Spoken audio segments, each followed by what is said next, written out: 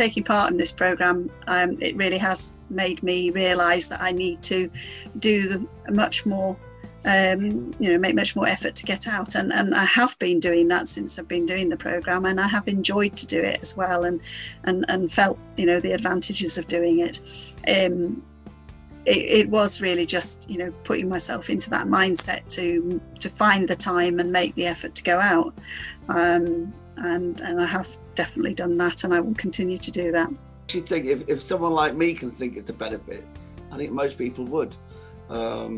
But it's really the social dimension of it which is the most appealing. I mean, you can be very lonely in a crowded gym, yeah. Mm. You're never alone when walking with a group of people. Actually, walking by the side of the canal, looking at things, finding out things is really interesting. That's certainly a motivating factor, as far as I'm concerned, anyway.